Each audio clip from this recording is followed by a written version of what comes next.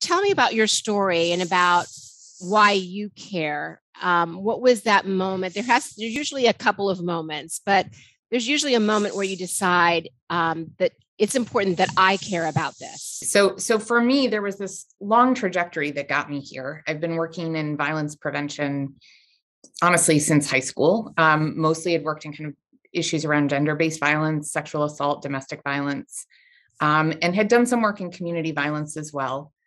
Had been told early on in my career that I could do research and do clinical interventions around violence prevention, but that firearms were an off-limits topic.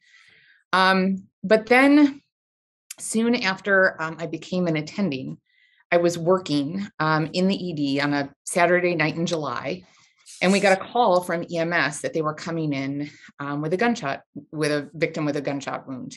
And when they rolled in, the room went quiet because it wasn't at all what we were expecting.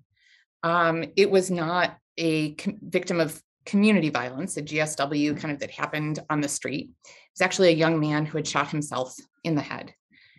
And he was also white. And that case sat with me for so many reasons, Pamela. It sat with me because it was at that point the first time that I had ever seen someone try to hurt themselves with a gun.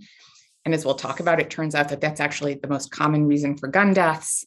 The second part was the way in which it absolutely illustrated the degree to which structural racism played a part in our willingness to not talk about guns and gun violence. And the third part was I had just done a fellowship in injury prevention. I'd spent, my life thinking about how do we stop this? And it hit me how ridiculous it was that I was accepting this theoretical ban on my talking about the mechanism by which so many people were hurting and dying. And again, that ripple effect on communities, simply because someone said I couldn't talk about it.